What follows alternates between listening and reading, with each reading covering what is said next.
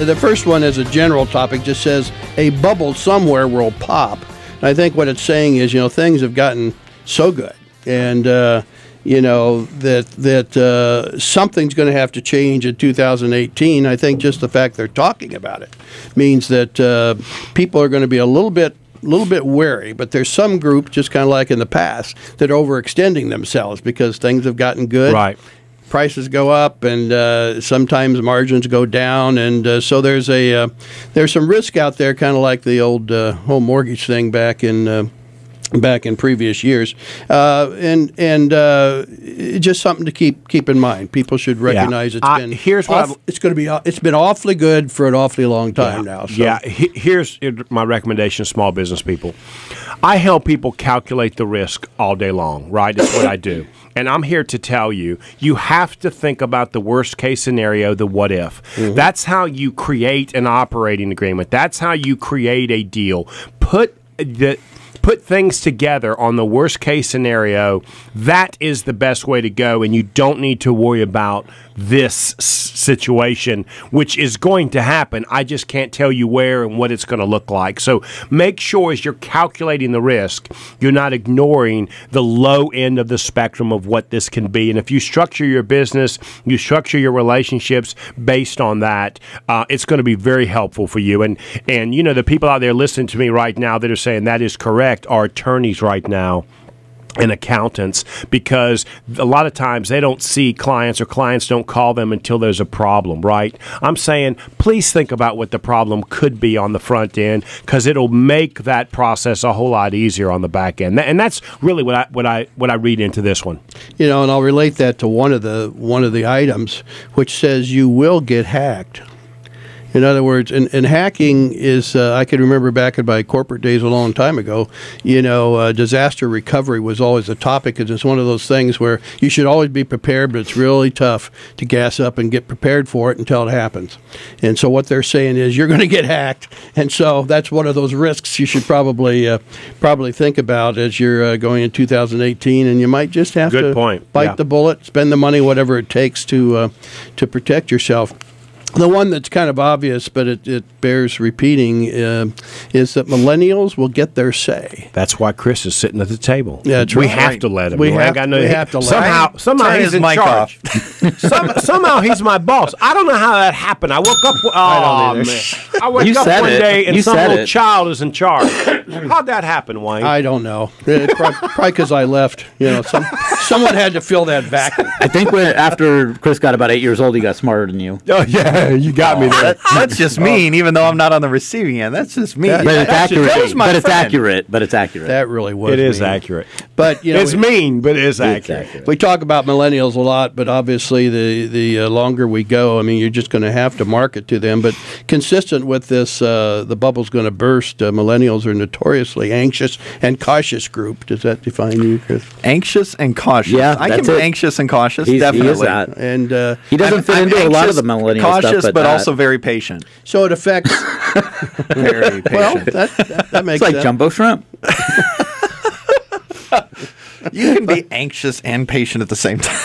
So anyway, that influences how businesses are run, but it also influences how you sell your products and services. And Wayne, that's a great point. And I was just reading a little bit further on this article, and it says, what can you do about this? And it's got a great statement, which is the best way to sell to millennium is to be honest and transparent. And I'd probably add one more thing, which is genuine. Chris and I get along so well because we're really genuine. I mean, when we speak to each other, we say, I don't know, or I don't like you. Or, Joe, you're wrong, right?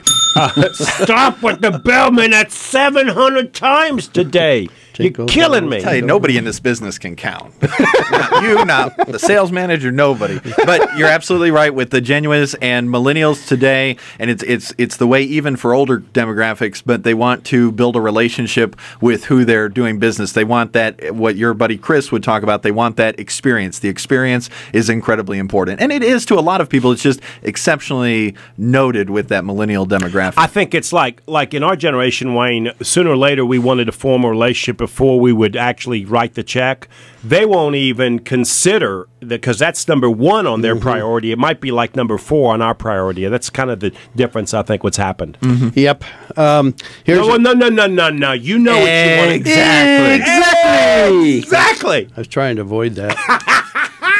You just can't, Wayne. Now, a good example of something that Chris could probably talk a long time about, but we probably don't have time, is that there's some technical buzzwords. One's what's called IoT, the Internet of Things, AI, artificial intelligence, and ML, which I forget just what that stands for. But the point is there's a lot of technical tools, a lot of internet tools and everything else that, heretofore have been out of reach for the small businesses. Remember, this is focused on small businesses.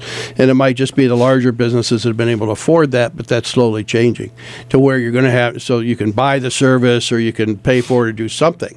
And it's going to start permeating small businesses as well. In fact, you better use it. And there's a later point here that is related to, which is customer targeting these days. I mean, you've got all the tools if you use them to be right at the front door of the best person on earth and buy your product and service. This reminds me of something you started talking about 2 years ago, which is membership and subscription-based businesses.